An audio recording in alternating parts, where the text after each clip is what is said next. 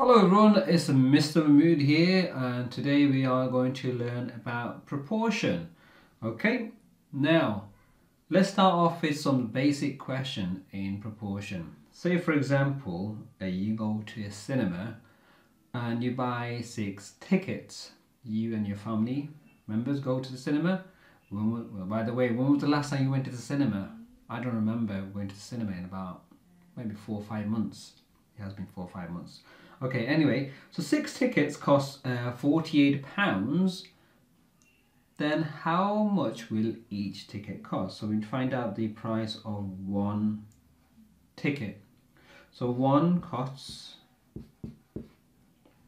what do we need to do? So we need to divide the actual amount, total amount of 6 tickets by the number of tickets. That will give you the price of 1. Okay, so the 48 divided by 6, that will give us 8. So one ticket costs £8. Okay, so cost of one ticket. 6 times 8 is 48, and you can check your answer just like that. Okay, how much will 5 tickets cost? So 5 costs will be 5. Now from 48 to 5 is very difficult to work out. So what we need to do is we need to use the price of one ticket, and we can easily find out the price of 5 tickets. So 5 times 8, so we need to just times 5 by 8, and that will give us the answer, which is £40. Really struggling to write upside down, but anyway, £40. Okay, I'm hoping to put my board on the wall so it'll be easier for me to teach next time. Okay, so that will be £40. Now this is a really easy example, pretty straightforward. So let's have a look at a bit more difficult examples. So let's say we have a bus. So one bus transports, so let's say 2 bus. 2 bus transports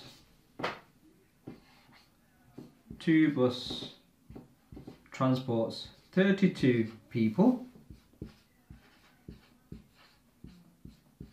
Okay, we need to find out how many people does 3 buses transport.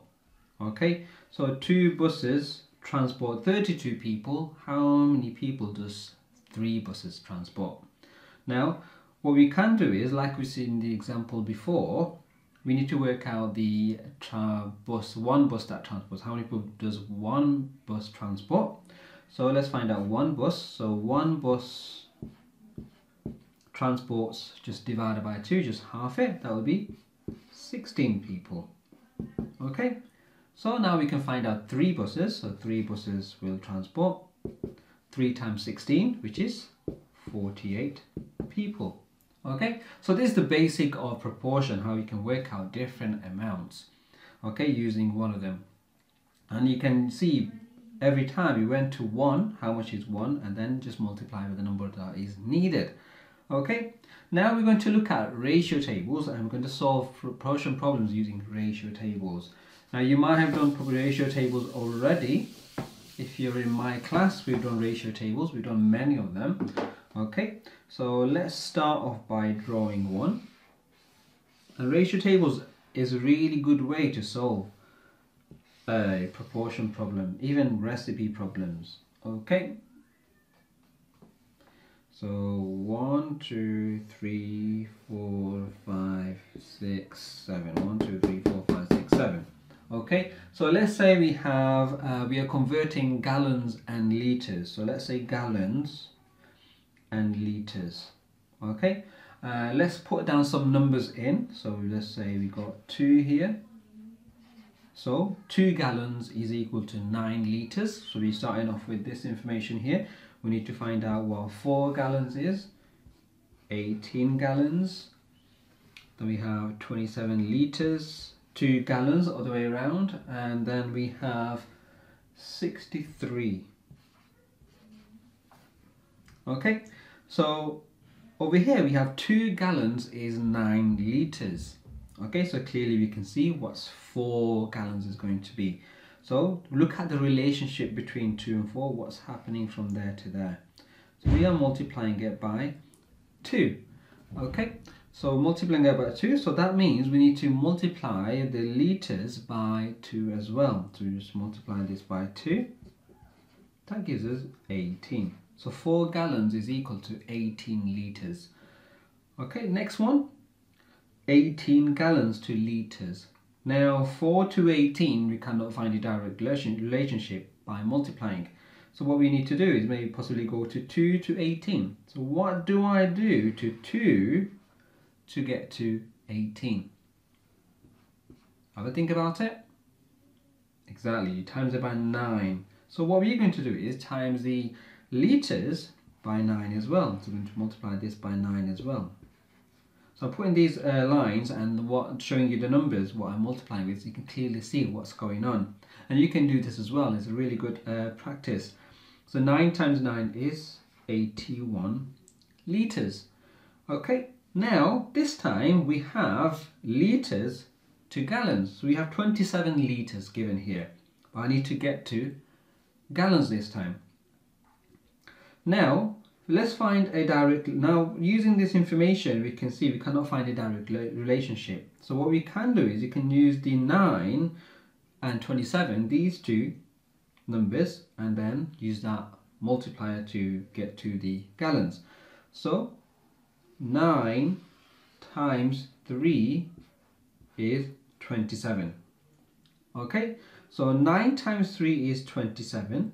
So what do I need to do to this one? So this number I need to multiply by 3.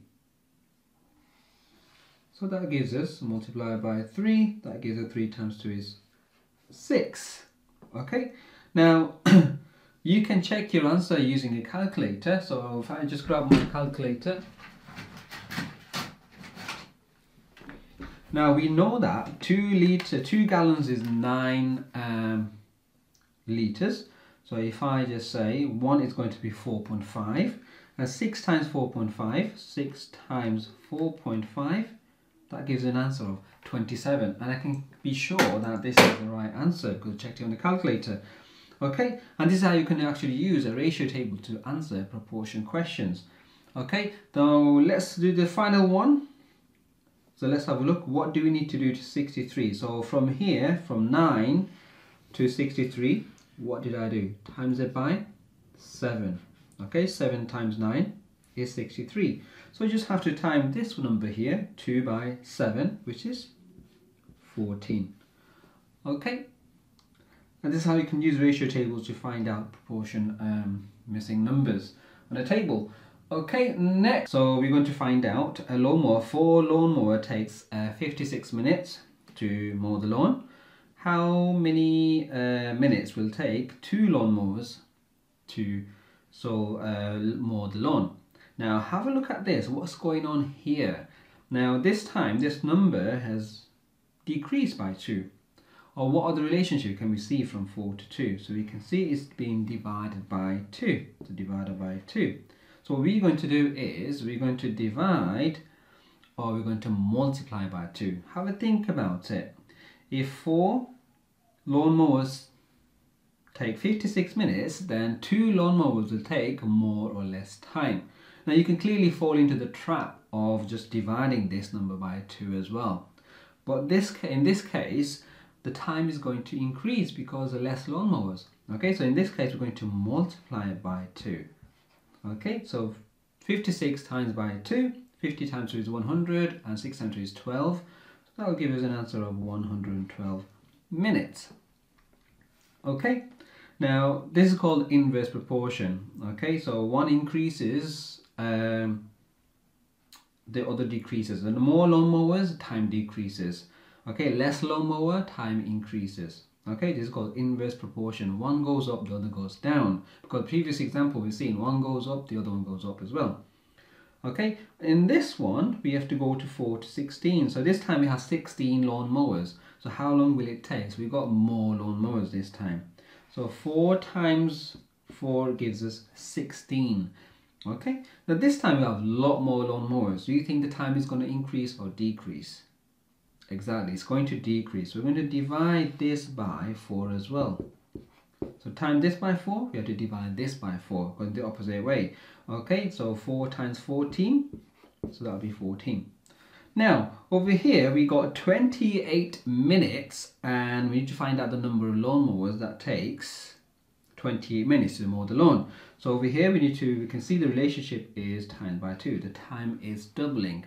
Okay, that means the lawnmower, what we need to do, we need to do the opposite. So we times by 2, that means we need to divide this by 2. So that will give us 16 divided by 2 is going to be 8. Because of more time, that means we have less lawnmowers.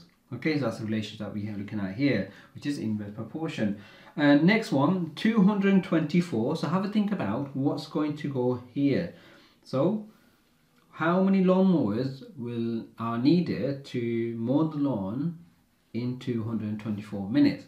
Now you've probably got a clear idea that you have a lot less lawnmower because we have a lot more time. Okay, so have a think about that one.